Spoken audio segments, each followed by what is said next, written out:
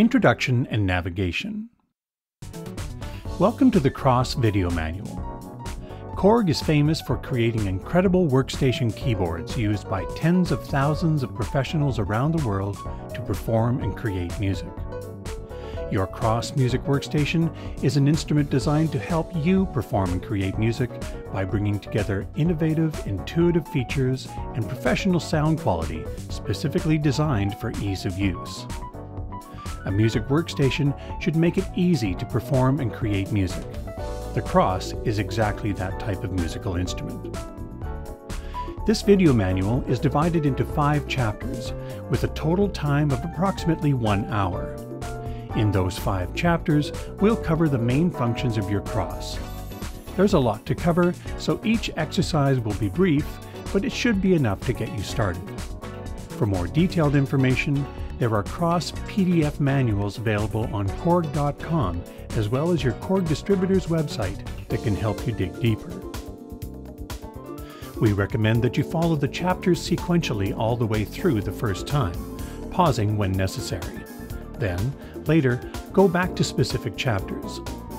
Also, if possible, have an SD card ready for saving and loading Kross data, as well as doing the exercises showing the audio recording functions. The exercises in the audio recording section also require a dynamic microphone with a 1/4-inch jack. Okay, before we get started, let's restart the Kross so we'll both be in the same place from the beginning. Reach around to the left rear and hold down the power switch for a few seconds to turn it off. Then press and hold the switch until the display lights up to turn it on. By the way, if the Kross is left on but hasn't been touched for a preset amount of time, the instrument will automatically shut off. The default setting is approximately 4 hours. If the function is enabled, the current time duration will be shown briefly on the display after startup.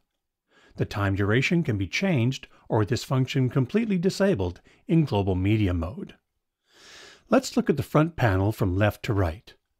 The pitch bend wheel, which always returns to the middle when you release it.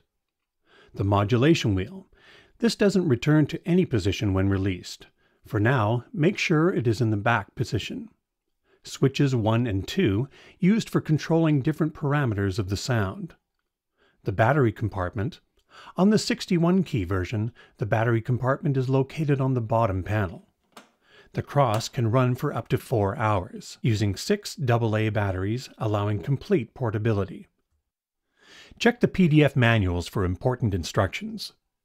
The volume knob, the sound selector dials, the 4 mode buttons, Program, Combination, Sequencer, and Global Media.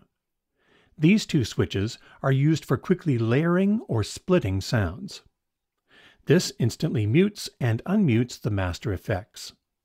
This audio in button turns on and off the external input, such as a microphone. These 2 buttons are for setting up and controlling the audio recorder. The display shows the sounds of the Kross, as well as parameters and settings that specify how the Kross will operate. These function, page plus, minus, and menu buttons are used to move between pages and tabs in the display, view a list of functions in each page, or to execute an operation. To the right of the display are the cursor up, down, left, and right buttons to navigate the cursor on the display, the value dial, the enter button, and the exit button. Holding down the exit button and turning the value dial will adjust the contrast of the display. The production tools section, where you can turn on and off the drum track and arpeggiator. This section also includes the step sequencer, where you can use buttons 1 through 16 to quickly create looping drum patterns. The setup button and beside it the run button, used to create and control the pattern. When the Favorites button is pressed, buttons 1 through 16 access your favorite sounds and audio songs for quick access. This bank button gives you access to 4 banks of 16 favorites, A, B, C, and D, for a total of 64 favorites. The sequencer transport buttons, play stop, record, locate, fast forward, rewind, and pause. the tempo knob, and the convenient Tap Tempo button that allows you to set the tempo by tapping.